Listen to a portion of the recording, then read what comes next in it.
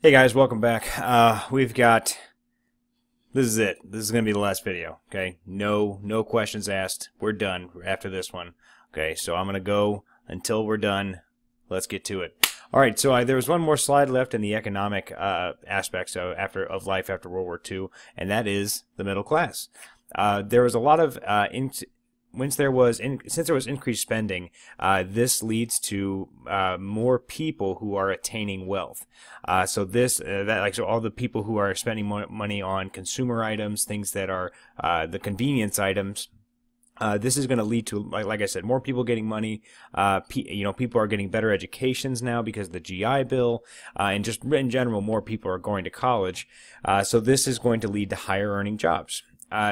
And then so we see in the 1950s that jobs started to shift from manufacturing jobs that we were used to in like the early 1900s over to services, which are like white collar jobs. So for example, like manufacturing jobs are going to be like factory work, and white collar jobs are going to be like office jobs, and things like that. And so we see this major shift in the 50s, and which is kind of spawning this huge middle class that pretty much everybody is a part of now. All right, last up is going to be social and cultural aspects of life after World War II. Lots of stuff to talk about here, but we're going to go ahead and we'll start with the Federal Highway Act of 1956. So this is going to be a really like just game changing for the United States. This is basically Eisenhower. He passed this law, and it stated that they were going to make highways spanning from coast to coast. So not only from basically from east to west, and then also from north to south. And the purpose, or at least the stated purpose, was to be able to move the military or evacuate cities in case of a military attack on one of the coasts. So that's the major thing, but this is actually going to have a huge benefit for regular people who are going to want to move to the suburbs. So again, this is going to lead to an economic boom, for a lot of industries which either built the highways themselves or benefited from the highways. So again, you're going to see a lot more, a lot of customers, coming in from further away. You're going to see a lot of, there's a lot of companies, a lot of different companies working on building the highways. So it's going to be really good for a lot of American industries. And as I said, this is also going to spawn the growth of suburbs, which is going to, really change the face of America. Speaking of the rise of suburbia, 3 million couples were unable to find shelter. Now, a lot of them, that sounds really dramatic. They probably lived with their parents or in some other, living situation. But the reason was because there just really wasn't enough homes after the big baby boom. The population was increasing at such a rate that people just didn't expect it. They were like, "Wow, there's all of a sudden there's all kinds of people here, and we're not prepared." So we start producing I don't want to say low income housing, because that's not what it is at all. It was mass produced housing. So this was built by a guy named William Levitt. And he built this mass-produced town called Levittown in 1957. So you had 4 models of houses to choose from, and these are your choices right here. And these are all identical, like whatever model you chose, you would get the exact same house as someone else who had built that model. And so you see that it's really easy for them to build these quickly and efficiently.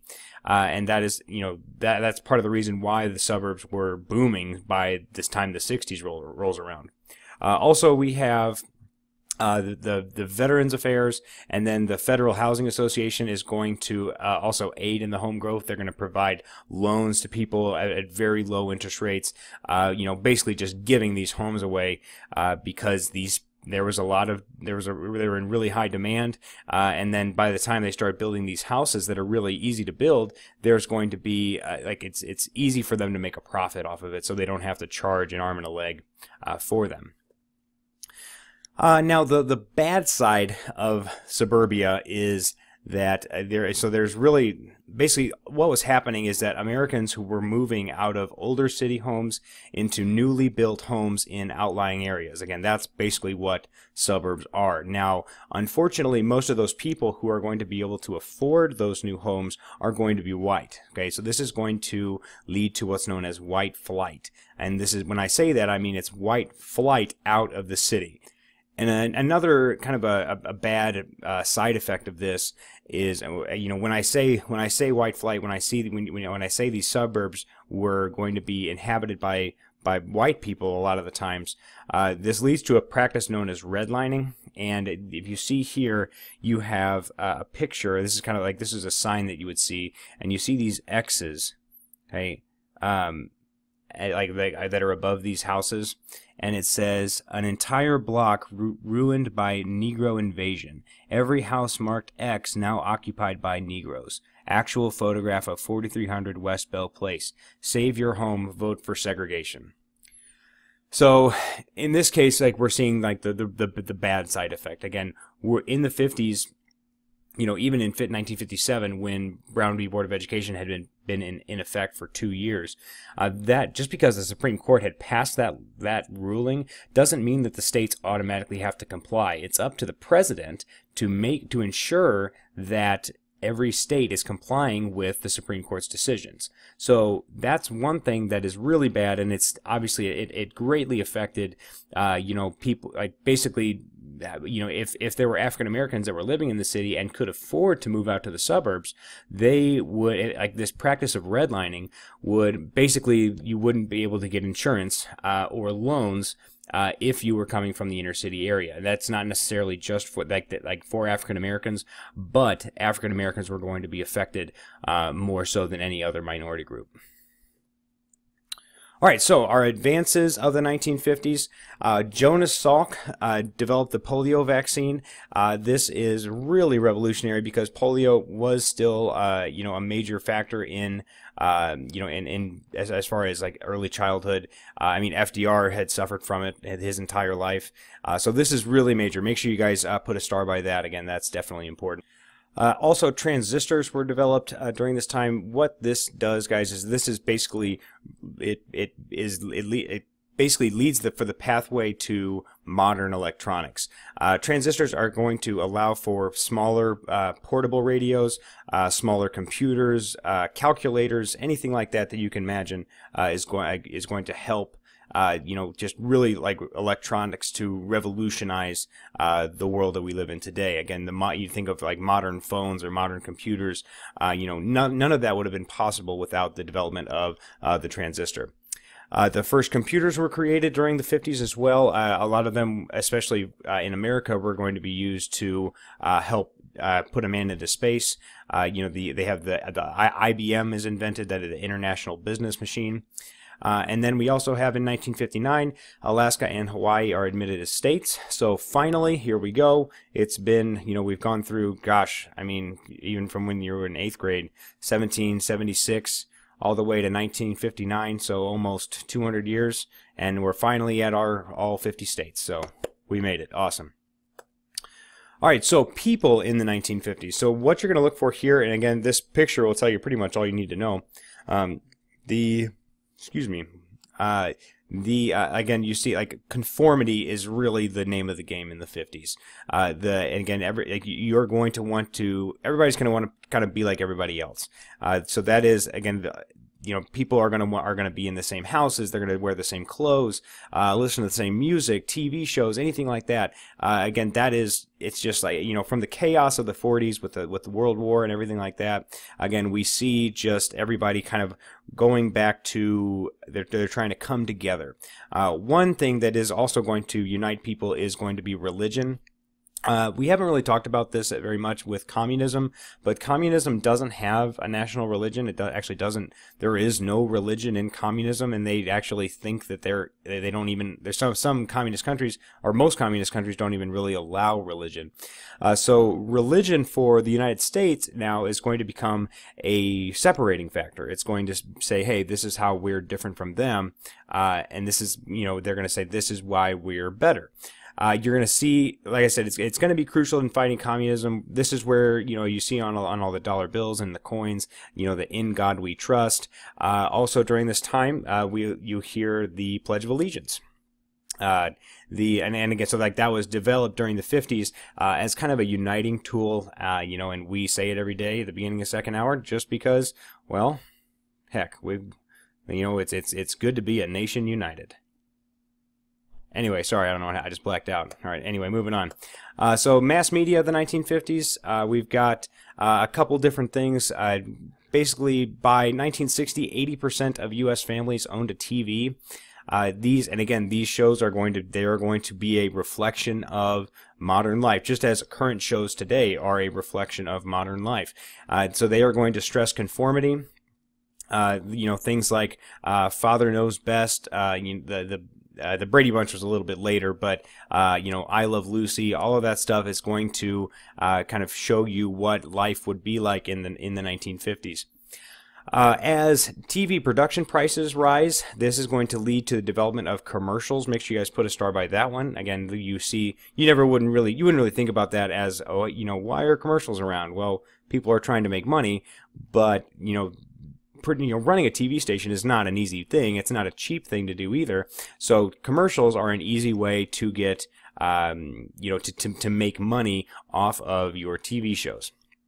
And so the radio is actually like which was the, you know, the main form of entertainment up until the 50s. They are going to have to adapt. Before, they are going to you know, they're going to do a lot of like they'll do like audio plays, and they would, you know, do a lot of like dramatic readings and of books and stuff like that. And they all kinds of stuff. But now that the TV is around, they kind of have to like shift their focus. So what they're going to do is they're going to play music. They're going to have talk shows. You know, anything else that is going to kind of separate them from the television, because again, the TV is going to dominate that scene. All right, so major thing here was the musical revolution, and this is the development of rock and roll. So rock and roll actually it evolves from African American rhythm and blues, but it became rock and roll when white artists like changed it and it adapted it to their own style. And one of the major, like, you know, benefactors of this was Elvis Presley. And Elvis Presley was very, like, you know, there was a lot of older people like during the 50s that hated Elvis Presley because he was like he was acting like somebody that would usually be playing music for African Americans, but he was white, and it was just basically he was. And again, this is not a great comparison, but if you guys know Eminem, Elvis was pretty much the Eminem of the 50s. Okay, he used, you know, like what usually would be considered an African American genre, and he applied it, and he was able to make money off of that, you know, in his own by making it his own. This is going to become the music of teenagers. This is going to kind of create a generation gap. So you ever like when you talk about like. If you ever tried to like show your grandparents like how to do something on a phone or a computer, and or like you talk about music that they might not listen to, that never really happened before the 1950s, because everybody pretty much listened to the same stuff. There wasn't really anything that you know, that separated teenagers from every other group. Like, so literally teenagers is the idea of teenagers is created during this time, during the 1950s. Beforehand, it was just, okay, well, you're a kid until you are 18 and then you're an adult. Like, there's no middle ground. Now there is.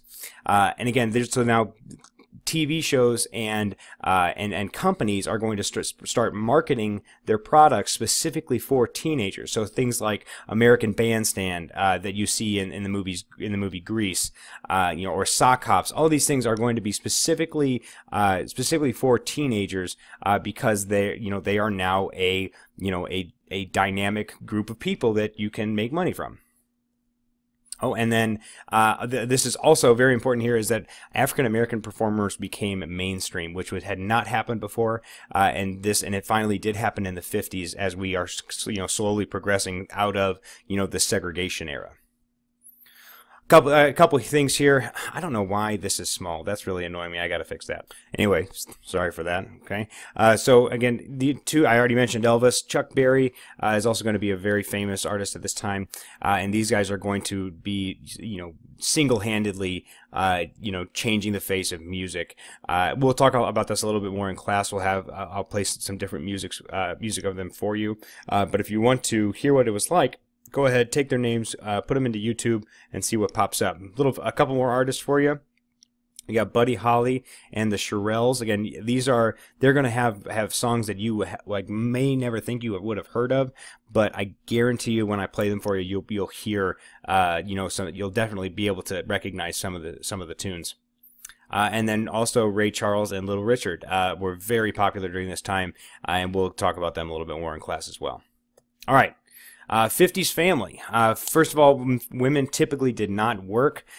We also, as I mentioned earlier, TV shows are going to popularize the family life. Things like Leave It to Beaver, Father Knows Best. All of these shows are going to, it's like kind of the first time where we have entertainment who are helping kind of solidify a society's morals. If you think about shows like Full House, or Boy Meets World, which I know are older shows that are like from my generation, but you guys might have seen them as well. Like those kind of shows where you learn about morals and you learn about what's right and wrong.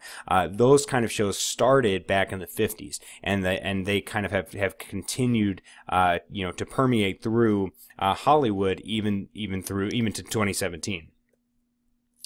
All right, so next up, I wanted to talk real briefly about the feminine mystique.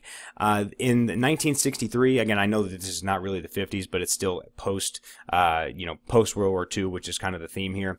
Betty Friedman, she wrote this book called The Feminine Mystique, published in 1963. It detailed the unhappiness of modern women, which was based on research conducted in the 50s. And this is basically talking about how, women were not supposed to work. They were supposed to be submissive. They really didn't feel like they had much of a role. And anyway, they weren't like I said on the last slide, women weren't expected to work. And that was kind of leading to this profound unhappiness in a lot of different women. And so this book is going to be the inspiration for women's liberation that we will see in the 60s and 70s, kind of women becoming a lot more independent. All right, and then last, but certainly not least, I think, yep, there we go. So the Beat Generation, or also known as the Beatniks. These are people who are going to be kind of against this conformity that I mentioned in the 50s. So they are going to be, again, it's a movement against materialism, against conformity. So they don't want, again, they see materialism and conformity as bad. They are kind of rejecting the norms of American society. These are going to be the people who are they're going to stress spontaneity. They want to be spontaneous. They want to live freely. They want to just enjoy their lives. A couple examples of that are going to be Jack Kerouac's On the Road, and then Allen Ginsberg's Howl.